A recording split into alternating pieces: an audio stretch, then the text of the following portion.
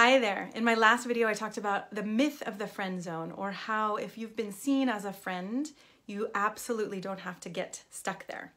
And if you want to be desired and wanted by women, that there actually is a way out. So if you haven't watched that video, I would say go check that one out. It's going to make a lot more sense. And I'm Shayna James. I'm a dating and relationship coach, and I've been working with men for 15 years. And what I'm really excited about today is to continue with that video, because I got a couple questions that came in after men watched that video. Now, a quick review. The shift I gave to go from being seen as more of a friend to a lover or to a partner is to wake up your body. I know this is a new concept and it may not exactly make sense. So I think these questions are going to help you understand it more. So the first question I got was, what changed in the man who at first you didn't see as a lover, but then you did? Okay, the way I see our human dynamics is that they're like an iceberg, right? And so in an iceberg, you can see the tip above the water, but underneath the water is where most of the iceberg is. I also think about this as the invisible factors of influence. I have a course that talks all about this. And as you wake up the invisible factors of influence that are within you, there's less to do, there's less to say, there's less to prove, right? It's like your body actually starts communicating for you rather than just the words you're using. And so what happened in the man whose body woke up, in the man who became my husband and who I at first didn't see as someone I would want to partner with, I just saw him as a friend? Well, he started relating to me from more than just his head.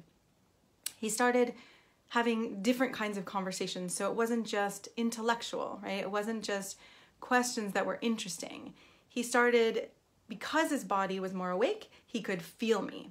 He could attune to me. He could ask me questions because he was noticing something that was a deeper layer inside of me. And he also became more energetic.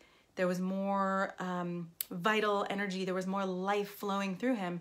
And so as a woman, we're like tuning forks. As human beings, we're like tuning forks. But as a woman, we tend to be really sensitive. And I felt his energy. I felt it in my body. And when you wake up your body, women will feel that around you and they'll attribute it to you because it happens when you're around. So that's a little bit of what happened to him. There's another question I think might clarify this as well.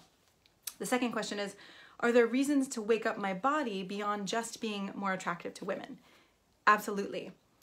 When you wake up your body, your life experience will become more joyful, more exciting, and also more meaningful, because you can have an interesting life through your mind. But if you really want to be touched on a deeper level, if you really want to feel like life has meaning, that happens when you experience life through your body and through your emotions. And one thing that men often tell me when they start waking up their body, when they start experiencing life through these parts of them, through their emotions, then their heart, and through their body, is that life becomes richer and deeper. They have more fulfilling connections with not only romantic people and partners, but with their family, with their colleagues. They also start to have better results in sales and in leadership, because when your body's awake, you're tuning into people more and you're noticing the subtleties. You're noticing if someone starts to lean out, and you can actually address it instead of being oblivious to it or ignoring it and trying to just talk over it or around it with your mind. Okay, the third question, can you give me an exercise to wake up my body? Yes. Okay, so I have a simple exercise for you. Your mind is likely going to negate this and say, oh, it's so simple, it doesn't make any sense. Your mind is not what we're waking up here, right? Your mind is the thing that's normally in control. So what I want you to do is set an alarm morning, noon, and night, 3 times a day.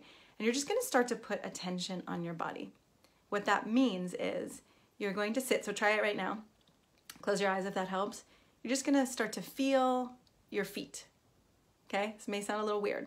Put some attention on your feet. Feel the temperature, feel the pressure, if it's pushing on a chair or the floor or something like that.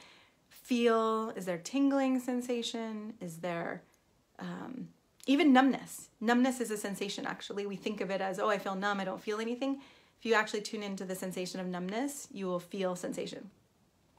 Okay, so then you're gonna work your way up your body, and you're gonna feel from your feet to your shins and your calves, all the way up to your head.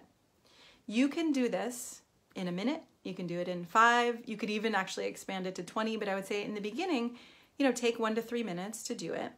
And you could even do it sitting at your office. Nobody has to know, right? You could be looking at your computer screen or just focusing on, something in your office.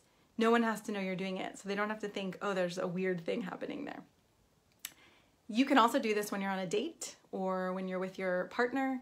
You can tell your partner you're doing this or tell your date you're doing this, or you don't even have to, right? You could play with it together and be like, okay, let's see what happens. If your partner you think would be open to this or someone you're dating, let's see what happens if we both actually put more attention on our bodies. The second exercise I want to give you, because in working with 1,000 or even more men at this point, what I found is that a lot of men hold back and kind of stuff their attraction or the sensations that happen when you feel attracted to a woman. And the intention is good. The intention is, I want to be respectful. I want to be caring. I don't want to offend someone. There's nothing offensive about feeling what you're feeling. And when you don't feel it, it actually dulls your life energy and it cuts it off. And that's when women can be around you and feel like, well, he's a nice guy. He could be a great friend, but I'm not feeling that igniting in my body. And so the confusion is, you could do something disrespectful, you could take an action that's disrespectful, but your feeling itself is not disrespectful.